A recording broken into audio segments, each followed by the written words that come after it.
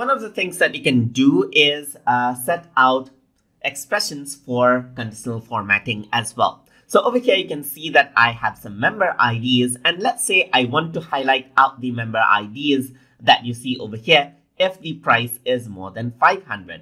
So in that case, what I'm going to do is, first of all, you have to make sure that you're on the layout view right here. So on the view, you have to be on the layout view right here. And once you're on the layout view, you can go around over here onto format option right here and click on conditional formatting. So once you click on that, you can click on new rule right here. So this is applied on the member ID section. So over here, I'm going to go around and check the value in a certain record. So I'm just going to go around and choose expression right here. So without selecting anything out.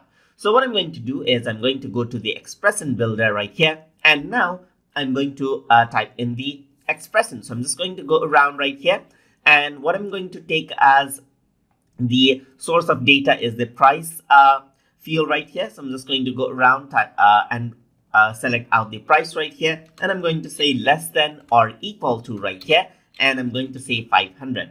So if I were to go around and press OK, this is what you have. So if I were to go around and press V, then you can see that it bolts it out. So let's say I'm going to go around and have yellow background right here and apply red font color just like this.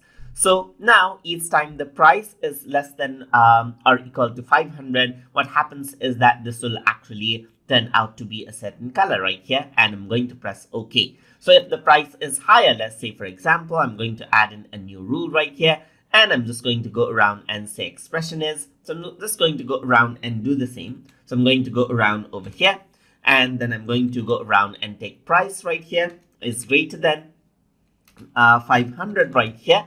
What I'm going to do is I'm going to go around and keep the background blue right here maybe, and keep the text white like this and bold this out over here. So I'm just going to press OK, and you can see that these are the expressions that I have. So if I were to press apply and OK right here, now you can see that as long as the price is greater than 500, you got the blue background and white text. And when it is less than or equal to 500, then it is yellow background and red text, as you can see right there. So that is how you can use expressions for conditional formatting inside of Microsoft Access. So hope you guys learned something as always. And as always, please like, comment, share, and subscribe.